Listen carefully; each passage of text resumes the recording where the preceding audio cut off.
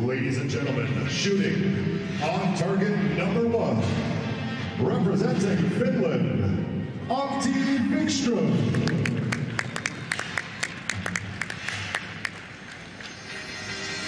And his opponent, shooting on target number 2, representing the Russian Federation, Galsan Bazarzhapov. The line judge for this matchup is Christina Reitmeyer.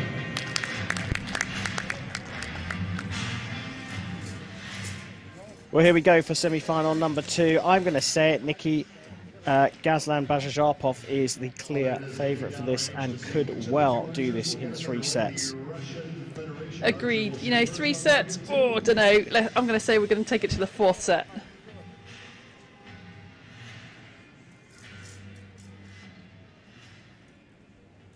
Well, let's find out who is going to make it into the gold and who is going to have to come back and shoot for the bronze medal. Bazarzhapov versus Vikstrom, and it's Bazarzhapov to get us underway.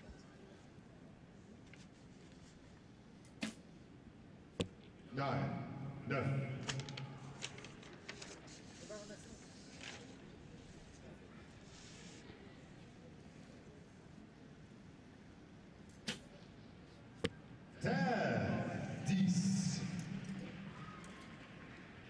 that's the start the Finn would have wanted.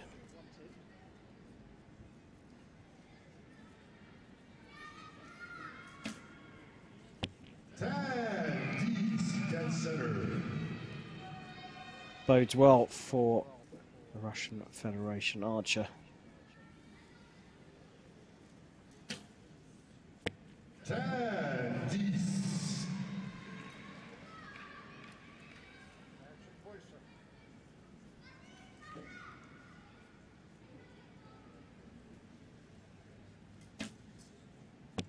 No.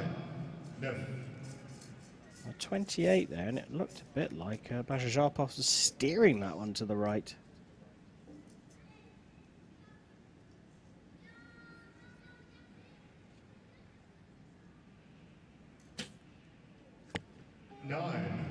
Nine is enough for the points. A 29 is a strong start from Vikstrom. This is not certainly what I expected. The Finn has come out absolutely in the center of the target. Yeah, he shot well, didn't he, in his quarterfinal? You know, 2 ends of 29. He can shoot well. I don't think this was going to be a walkover. It's going to be a tough match. Bazarzhapov is, you know, world number 4, so quite a competitor to go against. Yeah, and a strong start, clearly very important when you're up against someone as good as Bazarzhapov. I suppose Vikstrom's had a little bit of a longer rest. Does that make that much difference? I think that could go either way. It can make you have some time out to sit and have a long think about things as well, which can be detrimental. So, yeah, it can go either way on whether that's helpful for you or not. But it you know, it doesn't really make a big difference, you know, physically. Well, the world number 4 finds himself 2 set points to 0 down.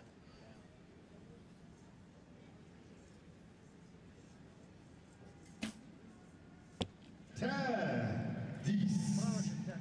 Galsan Bazarzhapov starts off set number 2 with a pressurizing 10. 9.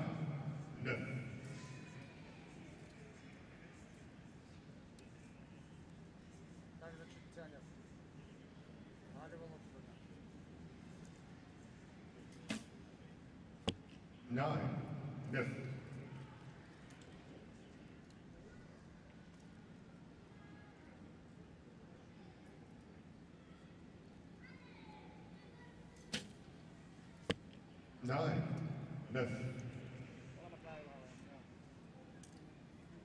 So a 10 here from Bazarzhapov puts this one out of reach and will put the pair of them level on 2 set points each. 9 leaves the door open. Back-to-back 28s for the Russian.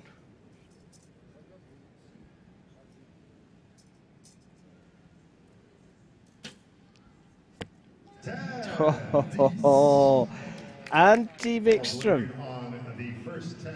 He's delivering, isn't he? 3 set points to 1. He had a lot of pressure on to shoot that 10 to level things up. They share the set points, and he maintains his 2 set point lead. Yeah, really, really good shooting. Like I say, he shot well through the quarterfinal as well. So, you know, we expect him to come out here and do a similar thing, really. So he's on form. He's given Bazarzhapov, you know, a run for his money, which is we want to see. And this is a tight match. It certainly is. 3-1, Vikstrom leading. Not what we expected. Vikstrom is the world number 88. He's 28 years old, similar to Bazarzhapov, 26 years old, probably been on the circuit a similar amount of time. But the Russian is the world number 4 and strong favourite, not just for this match, but for the title here in Paris. Very impressed by Antti Vikstrom. Not only has he secured a quota place for Finland at the Olympic Games, but he's also in this fight and leading. Time for set number 3. 9, 9.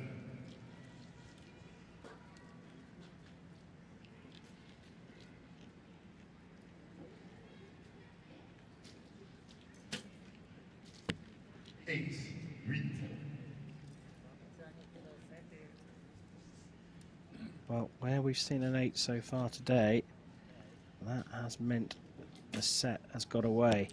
9. Oof. 9. Well,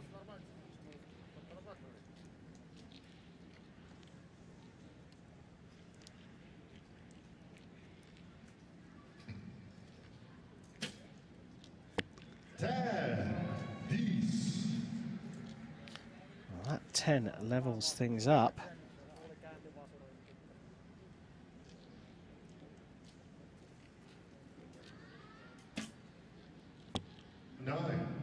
And a 9 means there is a chance here for Vikstrom. A 10 will give him the set points.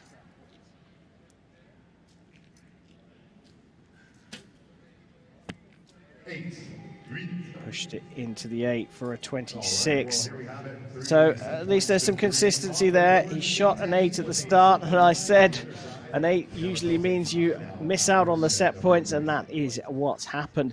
Despite having an opportunity to go 5-1 up, Vikstrom finds himself at 3 apiece. What exactly is going to be going through both of these archers' minds right now after an opportunity that got away from the Finn eventually? Yeah, big shame for him because the door was wide open and he really could have taken it. Bazarzhapov's interesting because he keeps doing these big swings to the left, doesn't he? And I think, generally speaking, your front arm makes things go to the right. So whether he's a little bit soft on the front arm and he's really trying to pull it across to try and make something of it and get it closer to the middle, but, you know, they're not the nice, consistent shots we usually see. When you start swinging your arm around, something's not quite right. So let's see if he can settle back down.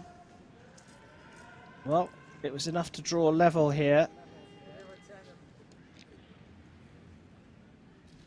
Whatever happens, we're going to be going to 5 sets in this one. At 3 apiece, Bazarzhapov gets set number 4 underway.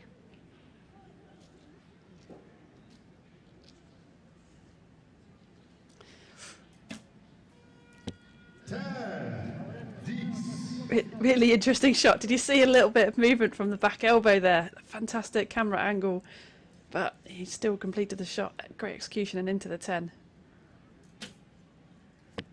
9. Well, a couple of adjustments made by Vikstrom after a 9. And this will be piling the pressure on the Finn.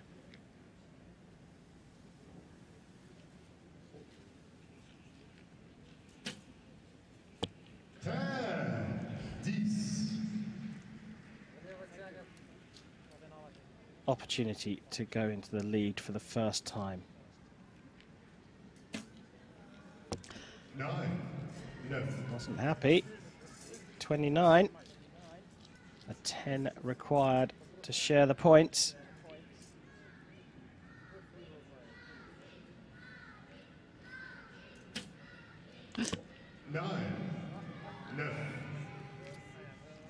And puts it high there, so the points go to the Russian. Two big sighs, or you perhaps holding back an expletive, Nikki.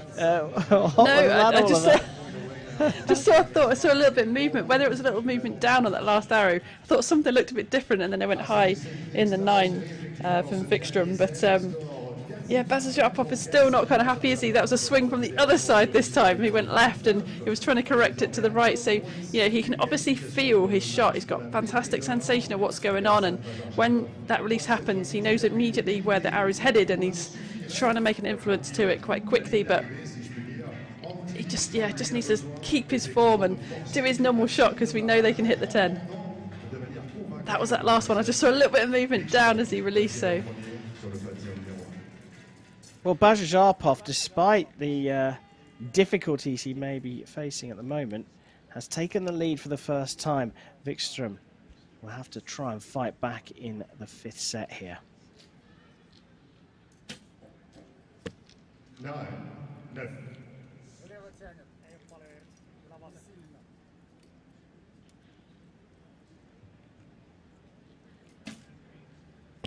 10.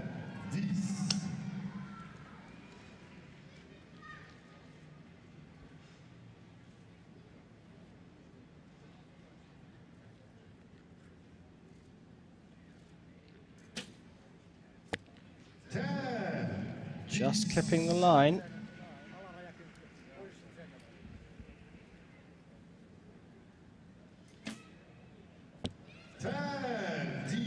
Dead center.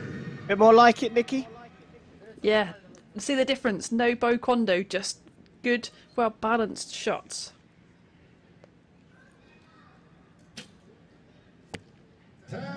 Into the 10 to make it as difficult as possible, but a chance here to take this one. A 9 is all he needs.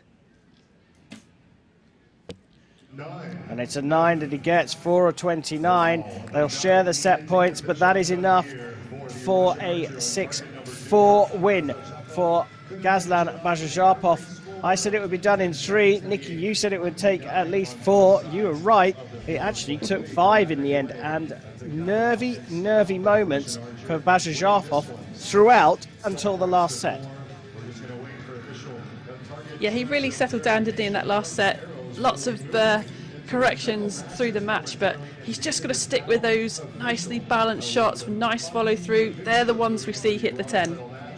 He'll be taking on Ukraine's very own and a little bit later on, Galsan Bazarzhapov will be back to square off with Mo. Well, there we have it. Bazarzhapov through to the gold medal match, where he'll face Dan Olaru.